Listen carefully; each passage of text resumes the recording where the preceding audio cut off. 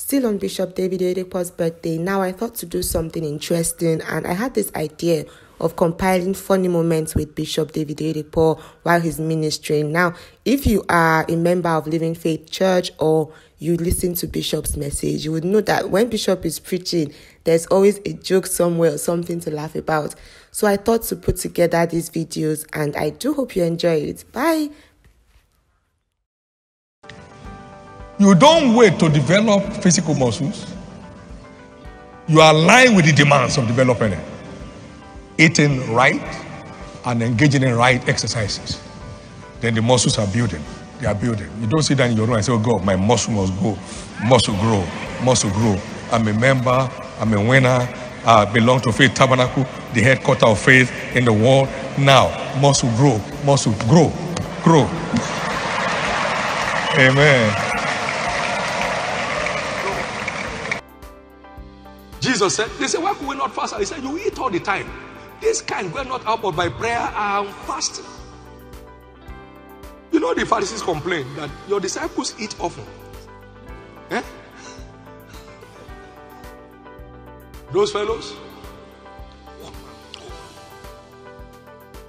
go, not,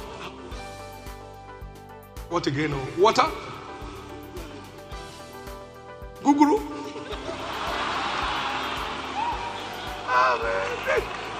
Do you know the church has lost such discipline that people are in church?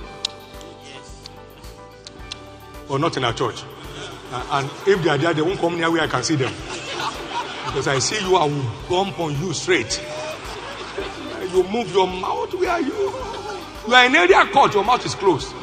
You are in the court of the Most High, you are moving your mouth. Who are you?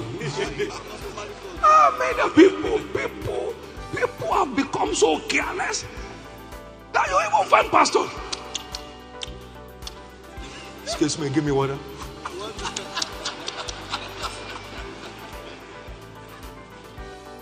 If your name is Ayonide and you have an American, what is it? Passport. It's another American.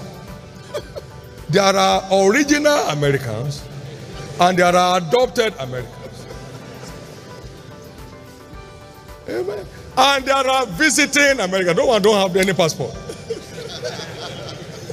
So don't let them deceive you. There is no Ayonide in American lineage. Amen. It doesn't matter. And I don't want to mention their names, and you know their names anyway. But your own, everybody knows that this is Ayonide. Because Ayonide.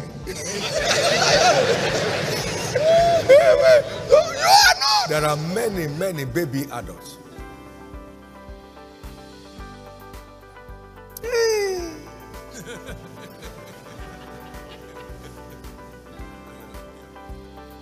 Oh, we call their father and ask for transport money to work. He's working.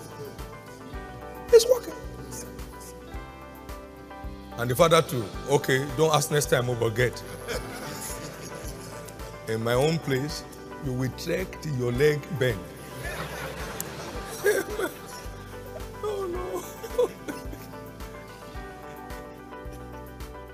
I came through a hardliners training. Somebody came to me in Kaduna many years ago. He said, he has no sound for money. I said, as you are walking, God will be telling you what to do. Start walking. He burst into laughter and started walking. There are many baby adults. Anything. I tell my mommy for you.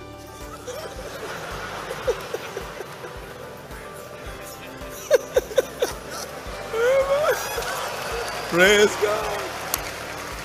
And I guess there are many more of that among the women. You know what I'm talking about? I mean, there should be many more. I tell my mommy for you. Now it's also a mommy. You know, some people, they come to church with bottles of communion and then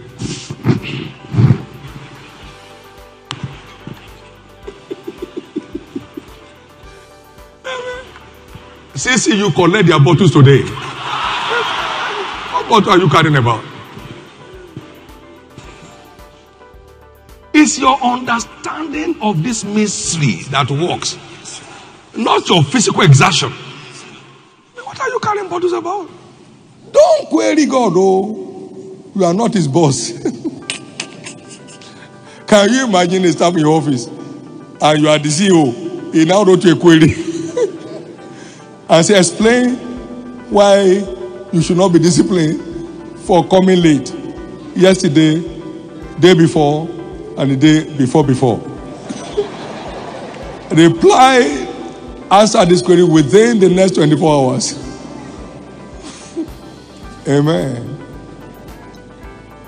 You just tell security men to carry him and deposit him with police. That he has problems. You can't query God. So why are you wasting letter? Why are you wasting your words? Oh God, come and tell me now. Why? I've been serving you for the past 20 years. You left me at the same place. Is that how to be God? Explain now. No. I preached my first message in 1970. I've been smiling like this all my life. You can't depress me no matter how hard you try. You can't get crushed into his presence. In his presence there must be fullness of joy, not partial joy. Not I'm happy for everything except for this one. When you are happy for that one, you come. The gate men, they are angels. They are not from your village. You can't speak your dialect to them. If they stop, you know the way they do at the airport? Your case is under consideration. So you don't have fullness of joy. You won't get there. When you find a man come to church and return back, still moody. He didn't get to his presence. He only go to church. He didn't get to his presence. You won't miss his presence. It takes joy to get there, and it takes joy to stay there. When your joy dries up, they pick you up and say, go. Your tenure is over. Amen. Please don't turn your back on God. He doesn't need you for anything. You need him for everything. I'm not coming to church again. Go to the shrine. It's your choice. I'm not coming to church again. Go to the occult. That's your choice. Then you see suffering the next level. You will wear only pants and carry calabash on your head in the night. And if may God say, who are you? You don't talk. They will beat nonsense out of you. Amen. Now, there is nothing God can do to me that is no better than the goodness that the devil can do. Amen. He's my father. And the devil is my adversary. Okay, what do you want to get from your adversary that will compare with what you get from your father? I beg you now. Settle down with Jesus. I've done that now for 50 years plus. I know 50 years is no yoke.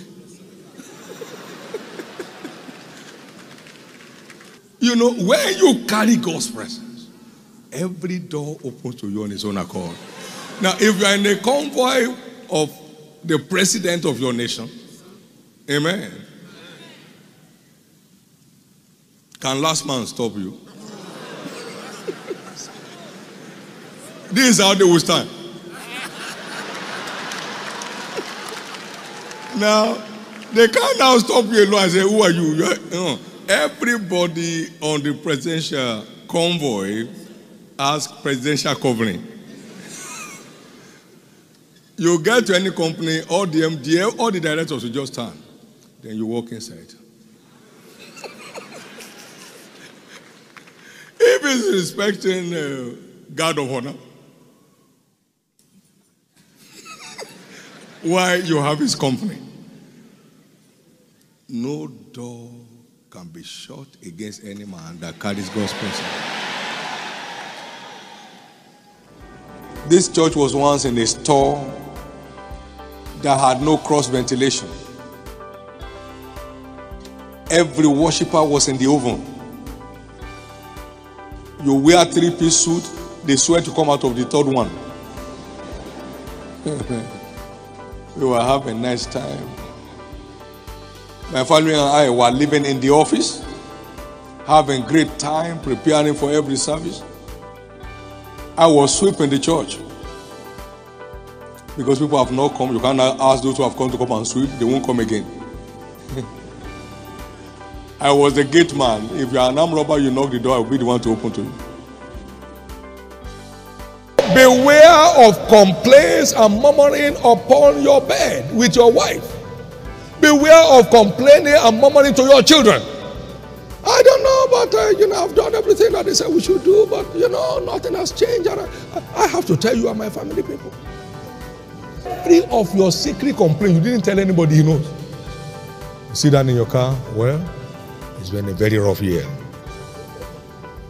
Very rough. And it's supposed to be a new dawn year. Every day we say new dawn, new dawn. I didn't see any new dawn. It's been old dawn, old dawn, old dawn. Everybody believes in prosperity. Not everybody will prove that they believe. Amen. Abraham's blessings are mine. Man, I love that. Abraham's blessings are mine. Blessed in the morning, blessed in the evening. Abraham's blessings are mine. What are the words of Abraham? Abraham's works are not mine. Abraham's works are not mine. I don't care what anybody says. Thank God for the one megad you have in your house. We had a megad in our school many years ago. When thieves came, the megad started running to principal's house. And was knocking, open. He said, why? Thief.